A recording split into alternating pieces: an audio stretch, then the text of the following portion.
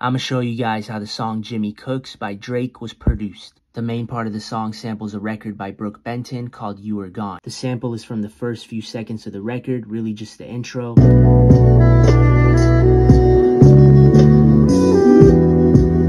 First, I'm going to select the slice tool and just take out a piece from the sample.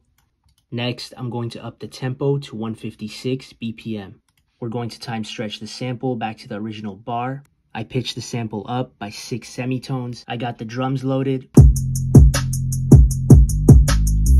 And all together, this is what it sounds like.